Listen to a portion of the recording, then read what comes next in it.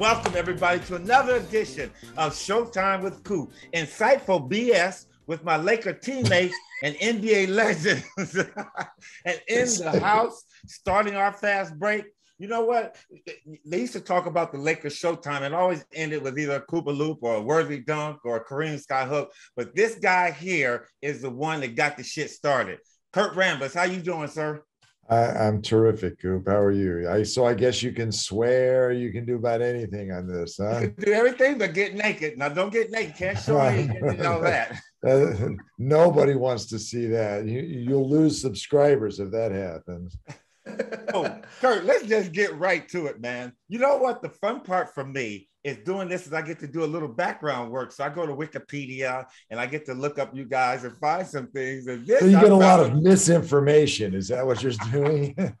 No, it's not, because on your Wikipedia, the first thing goes Kurt Rambis, and under that it goes Daryl Kurt Rambis. I did not know you were a Daryl. Yeah, it's my parents. I can't explain them. They were born and grew up in Indiana, but somehow they liked the names Kurt and Daryl, but they didn't like Kurt Daryl, so they liked Daryl Kurt better, and that's so. What they when did you cut it to just Kurt Rambis? I can't explain them. I asked them the question. They didn't give me anything that made any sense. But that's so you were always Kurt. Your first name was Daryl. My mom wanted to name me Lonnie, so Lonnie, and my dad said no, he wasn't having that. So somehow it ended up with Kurt Daryl. So. Anyway, we loved you as Kurt Rambis. Kurt, let's go back to the earlier days real quick. And you just mentioned something that I didn't know about you. Terre, Haute, Indiana. Why didn't you just stay there and go to school with Larry Bird? My parents got out of Indiana. It was interesting for them. Both sides of their families are there, but they wanted to get out of Indiana and kind of be out on their own. So they moved out to California. We were first in Bakersfield area, Ridgecrest specifically. There was an Air Force base out there, and my dad was a high school teacher and coach. And then we moved up to Northern California, Cupertino. Nobody ever used to know where Cupertino was, but now because of Apple and Google and everybody else that's up there now, it's everybody knows where Cupertino is. So just getting out of Indiana, that's all. And then you find your way to Santa Clara. When did you really realize that you could become an NBA basketball player, or did you at that time? Never, actually. If you ask most people, I never did. It was always a dream to play in the NBA. Thinking back when watching basketball when I was a kid, NBA finals were tape delayed when I was a senior in college. I mean, that's how far NBA games have come. But I just remember watching NBA games and going out and shooting hoops and trying to emulate everything that I saw out there in the game. So it was a dream. It was a dream come true. And you know what? You had some great times at Santa Clara. You graduated from there. You were a third round draft pick in 1980 with the Knicks. Things didn't go well. You got waived, and then you have Greek descent. And I'm a butcher your name because I'm not really good at it. But you played in Greek under the name Kairos Rambidis. Yes, you did butcher it. That's exactly what you did. Kyriakos Rambidis. It's a direct translation. So I had a terrific time. I played for a team called Ike Athletic Union of Constantinople, AEK. And they were kind of the Boston Celtics of old when I got there. They'd won a lot of European Cup and Greek Cup championships before I got there. So we won the year that I was there. So it was great for that organization to win again. It was a lot of fun. It was a real good growing up experience for me. First time being really away from home. I remember flying on the plane. I was probably about halfway there. I had no idea where I was going. I didn't even know if they played basketball in Greece. I mean, I didn't know who was picking me up at the airport. I didn't know who my teammates were. So it was a real growing up kind of experience for me. And Kurt, you know what? Some of the things we learned overseas, and it was for me, it was after my playing years because you played 14 years. But being over there, is there anything that you learned over there to help you prepare for the NBA when you came back? Most of it was just a maturation process. It was kind of at that time, basketball in Greece has gotten a lot better, but it was probably Division II, Division III college basketball. That's about the level that it was at. Some good players were over there that played in college. Nick Gallis, who played at Seton Hall, was probably the all-time scorer in Greek history. Very good shooter. But just expanding my game, growing my game, getting more confidence in playing. Also the experience when I was drafted by the Knicks, I went to training camp. So I got a feel for what NBA ball players were like, their size, their speed, their quickness, and just wanted to go to Greece and have an opportunity to continue playing and expand my game a little bit, gain more confidence and just growing my game. And when I came back, and I had every intention of going back to Greece because I had such a good experience there. And I was playing in a summer league, a pro-am up in San Francisco, and I got asked to come down and try out for the Lakers by Mike Thibodeau, who was a long time coach in the WNBA and worked in the NBA as well.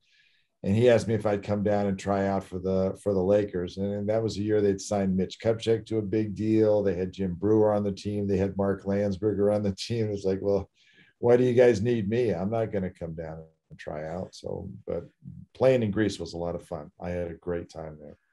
And you know what, Kurt, I think what gets lost sometimes, and it definitely gets lost for me, but I think our paths are kind of like similar, and you were a scorer in high school and college. I mean, you got your jersey retired at Cupertino High School, and that means you had to score points. I was a pretty good scorer in college, but when we got to the Lakers, it was about finding your niche. And once you came to the Lakers team, how did you find your niche? I mean, when I got there, they had Kareem, Norm, and Jamal. Told me Jerry West was the coach, said, Cooper, I don't need no more scorers. I need somebody to play defense. Were you told that same thing kind of like? I was told something very, very similar by Paul Westhead when I was trying out with the Knicks. He liked the way that I played defense and rebounded the basketball, and I always enjoyed that aspect of the game. I never liked it when people scored on me, and rebounding was always fun, being a big guy. And Westhead wanted somebody to initiate the fast breaks, so he told me that I would have a real legitimate shot at making the Laker team if I came down and focused on those areas. He saw potential in me when I was trying out with the Knicks in the LA Summer League. So I went down and focused on those areas, knowing that I also had a job in Greece waiting for me to return there. So that gave me more confidence. So I went down there with all of you old grizzled vets. And I said to myself, I wasn't going to let any of you guys push me around or beat me up, because that was one of my concerns, that I was just being brought in to kind of, get everybody in shape and get everybody working hard. But I think that once I focused on those areas, that it really helped the teams that I was on, because he wanted to run. He wanted everybody to get out and run. And if you really want to run, you've got to do it consistently, and you got to do it off of rebounding, and you got to do it off of outlet passes, even inbound passes, after makes. So I just focused on those areas, and was fortunate enough that the NBA increased the roster from 11 men to 12 men that year.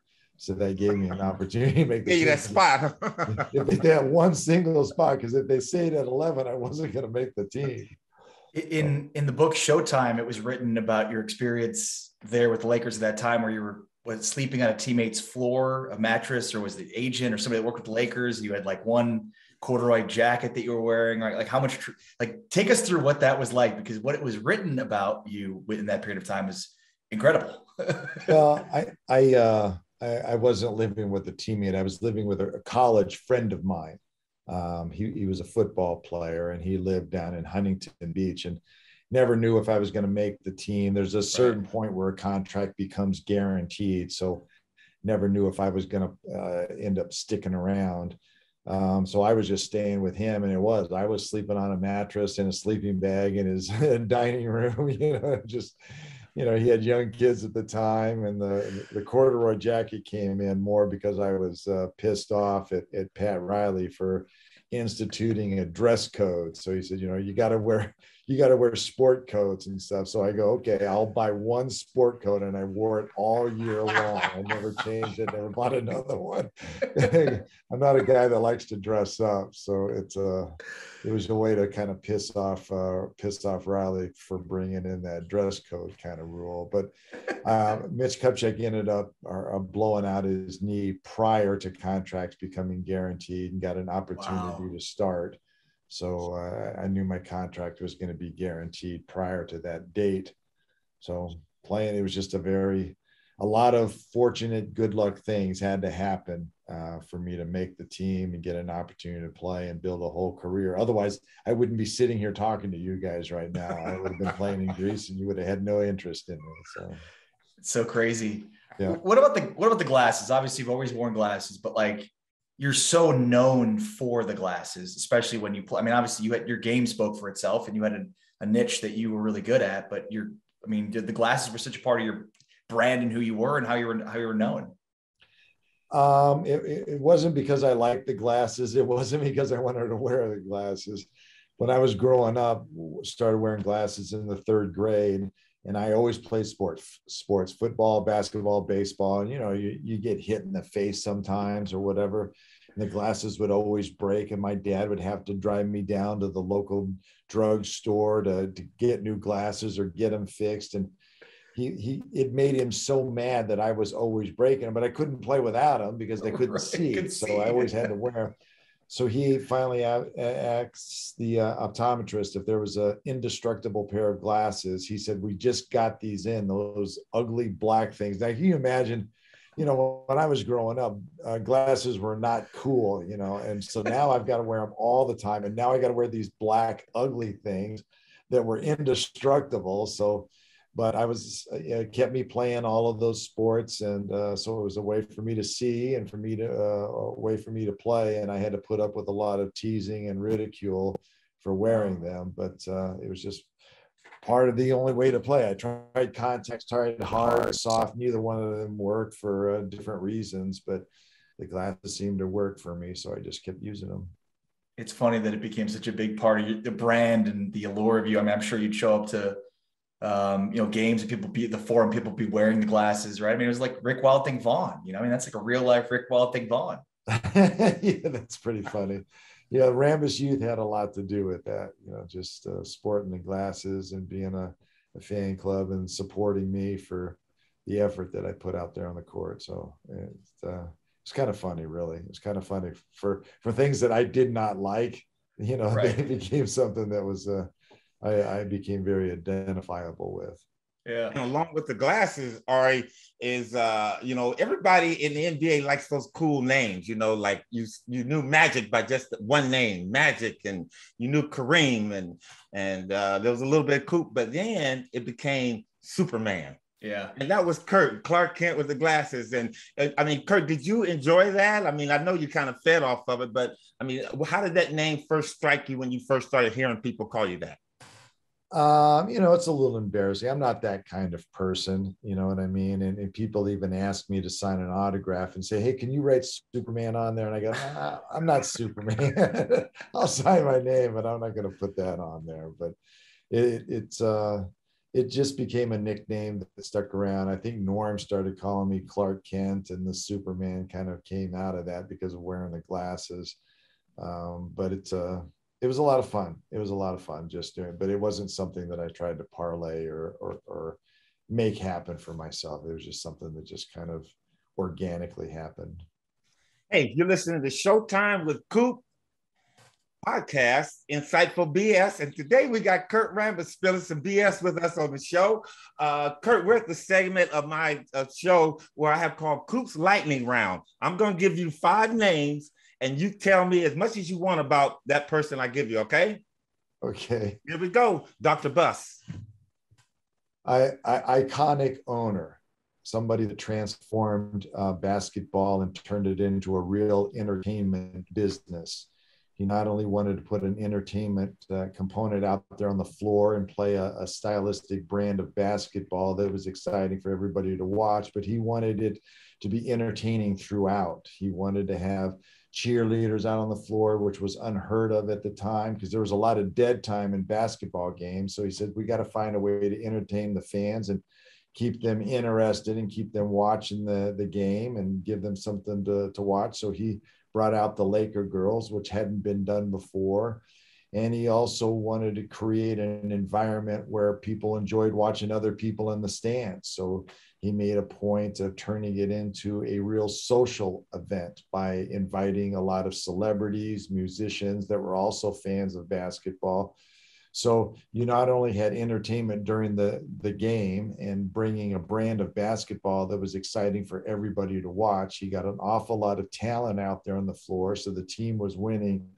Fans wanted to come, entertainers, musicians, actors, they all wanted to come. And then the Laker girls out there. So it really turned into Showtime. It was a complete show from beginning to end. And he was one that really brought a lot of that to the NBA. And he had a lot of, his vision and his ability to see what people wanted was just mesmerizing at that time. And he really turned it into an entertainment business, which is a big part of what NBA ball is right now. Rambo, of all the celebrities that used to come, who did you enjoy seeing come? Mine was Diane Cannon. Who was yours? I think they all had their interesting components because you saw them on television. There were even musicians. I became friends with the REO Speedwagon, which in the 80s, they had the #1 rock album in the world, and even seeing Jack Nicholson there and stuff. It's like, it's funny because you look at actors and musicians, they all wanted to be athletes and basketball players, and then basketball players, they all wanted to be actors and musicians. So they always, just having conversations with them and seeing that they're all just really nice human beings and they're very similar to us. So it was fun to see everybody and anybody that showed up. Okay, next person, Jerry West. He obviously still the logo of the NBA, but his basketball mind is second to none. His ability to see and recognize talent and communicate with people and understanding the game of basketball. And he had a way of relating to agents and players and fans. And he just loved the game. He really, really loved the game. From when he grew up, there wasn't any component of the game that he did not love. From the entertainment to putting a team together to winning a championship, he's just an iconic winner in the NBA. Next person, Kevin McHale. Cheap shot artist. No, Kevin was a highly skilled basketball player. Very difficult. You can say something bad about that long neck freak, man. You can say what you want to about him. He clotheslines you. Remember that. So if I would probably be in jail right now if I had been able to do what I wanted to do after he upended me. Because I was going after him. If you watch the tape, I'm headed right towards him. Oh, I saw it. You sure where was. He pushes me into the reporters, and I end up falling down, and Larry Bird ends up helping me up. And by then, I was too tired to do anything else. But I was, it's just something you don't do in basketball. So I was going after blood. If I had a clear path, I was going after him. So I may have gotten in a lot of trouble. The funny thing about all that, huge brawl, everybody's pushing and shoving, benches are clearing, and the referees just go, okay, Kurt, go shoot your 2 free throws and let's keep playing. That was the end of it. It wouldn't happen in today's game. No fines, nothing. There was nothing that happened. Right, yeah. Next person, Phil Jackson. Just a brilliant leader of men. He did a great job of bringing in an offense where the players had to really learn how to cooperate and work together. That was the only way the offense was going to work. So it was a shared offense. It was a movement offense. It was a passing offense. And it was really designed to help the lesser players, the role players. The great players, they can survive in any system. They'll figure out how to be great.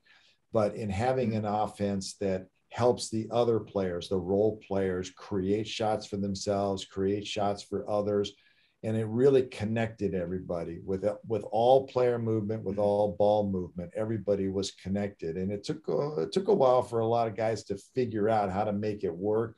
But once they did, it became simple. And when you watch those great Chicago Bulls or Lakers teams, they almost look bored out there, because it just got to a point where we were all connected. We all knew what we had to do out there in coaching those guys. But all they did was read the defense. Whatever the defense did, it was going to be wrong. And everybody knew what they were supposed to do in reading the defense. So coaching wise, he did a fabulous job of bringing talented players to play together and make sacrifices for each other. And, you can't argue with his winning, whether it was here in Chicago. He won a lot of rings. Now, this next one I'm going to ask you, Kurt, I want you to really think about it and give me a truthful answer, okay? Michael Cooper sucked. What? Oh, Thank you, Rambis. Okay, now you know why you didn't get a lot of passes from me. The Forum Club. The Forum Club. That's it. Probably was the place to be in Los Angeles for everybody and anybody. Musicians, actors, women, players, owners, businessmen. It was the place to be. Very entertaining. If you were into watching people, it was a great place to watch people. It was also a place where a lot of people, in some respects, may have gotten in trouble. So, but that's what we want to hear. That part, right? Yeah, I don't know if I can do that, but there was, it was a place where a lot of people came and hung out. It was probably the club in Los Angeles at that time that everybody wanted to go to and everybody wanted to be in. Do you think it rivals Studio 54 in New York? From what I understand, I was never in Studio 54 in New York, but there was a lot more drugs. I just saw it on TV in Studio 54 than what was happening in the Forum Club. So same number of women probably, but not the number of drugs. So Kurt, I know you got limited time, and I thank you for coming on. A couple more questions. This one here is big to me because I've always had a chance to talk to a lot of coaches. You coach for several teams, the Knicks, Minnesota, the Lakers. Who is the hardest player that you've had to coach? Interesting question. I don't think that any player is more difficult than any other player, because they all have components of how they view the game.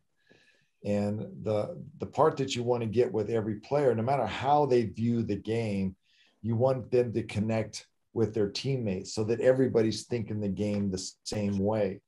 So it's more about having a conversation with players, from great players, elite ball players, to even role players.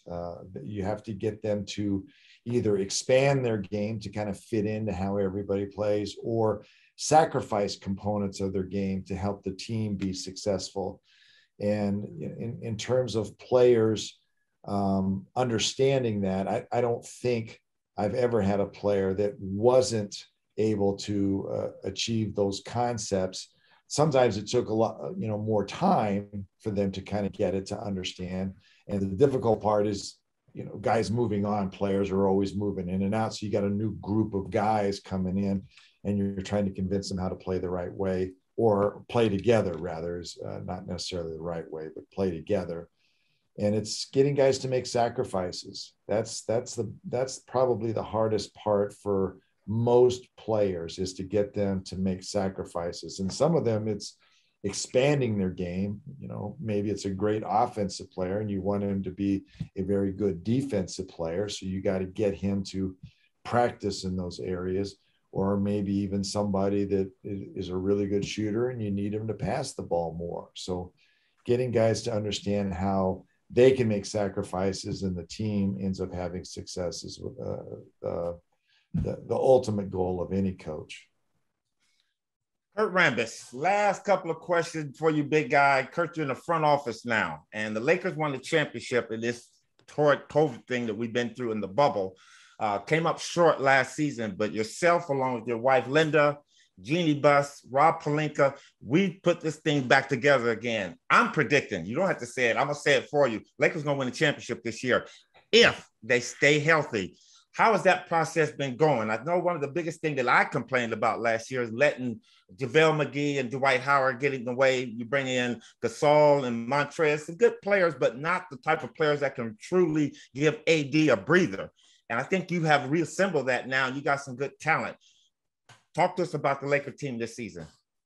No, we're very optimistic about our team. It was unfortunate that what happened with Dwight, and he ended up going to Philadelphia, but he's back in the fold now, and JaVale has gotten more money than we were able to pay him rather. So he was a huge component of our championship team, but I think we've reassembled, and we've got another move or two to make that we think is going to solidify our ball club. But the way I always look at it is, we want to give the coaches good players so that they have an opportunity to win a championship. And we want to give the players good coaches so that they can help lead them through that process of winning a championship. And we think we have that now. So you can never guarantee a championship, but you can feel like you have a legitimate shot. I mean, every player, every coach, every team says, yeah, I want to win a championship, but they don't do all of the things to give their team a chance. And I think we've given our team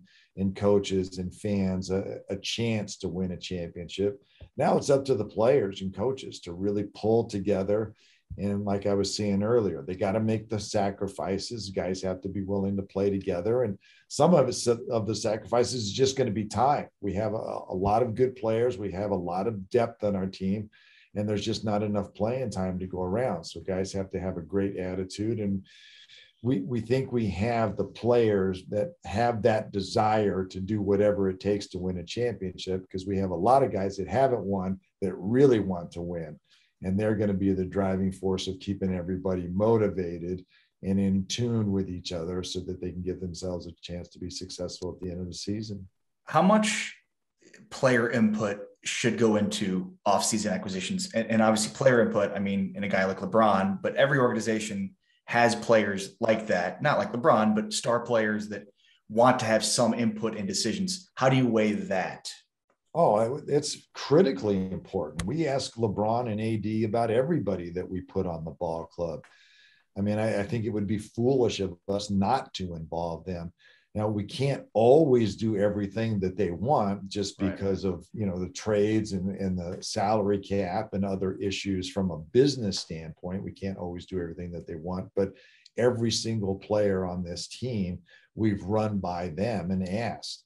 And some guys, they said, well, I would like to have one of these three guys, or I would prefer this guy over that guy. But sometimes guys get offered, more money and more years from another team that we just can't do. So, financially, sometimes there's restrictions, but every single player on this team, we've gotten LeBron and AD's input on it. And now in some respect, Russell Westbrook too. And adding a player of his caliber and his capabilities, we want to involve him in the decision-making as well to make sure that they are comfortable and confident in the players that they're going to be playing with, because those are the guys that are going to be driving our team. So we want them to be surrounded with the type of players and character and individual talent that they want to play with and need to play with. You know what, Rambis, and last question for me. I think the two biggest pieces that you got that I really think that go back to what you said, players that never won, that want to win, Russell Westbrook and Carmelo Anthony. I think those are going to be two big pieces because them guys have had all the individual accolades. And I can see now that Carmelo for sure, because of what he did up in Portland, but Russell, I think, is going to be conformed to the team concept to where it's time to win a championship, and what a great opportunity, and you're back at home doing it.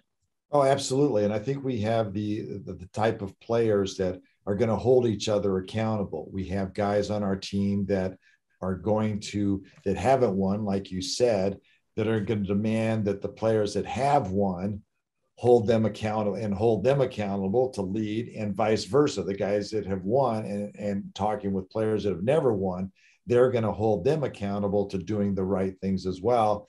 And, you know, we've added a lot of new players on this ball club. And like I was talking about earlier, there's a lot of them. They're going to have to make sacrifices, and their roles are going to have to be adjusted. But if they really want to win, they're going to hold each other accountable. They're just going to make those sacrifices.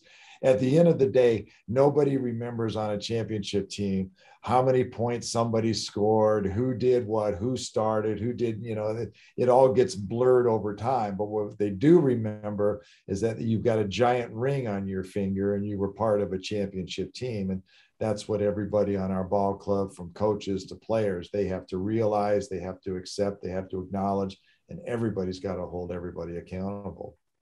What are you willing to sacrifice this year for the team? I promise to do no more blogs with Michael Cooper as my sacrifice. There you have it from my boy Rambo. Kurt, thank you so much, man. I know y'all gonna get it done. You can kind of keep it down low. I'm gonna put it out loud. Lakers winning the championship, and they're gonna sweep everybody until they get to the finals. And it don't matter who come out the East, they're gonna beat them. Kurt, we love you, man. Thank you for your time, dude. Okay. Thanks, Michael. From your mouth to God's ears. Thank you very much. We appreciate it, guys. Love you, Rambo. Bye. All right, take care, guys. Take care. Thank you.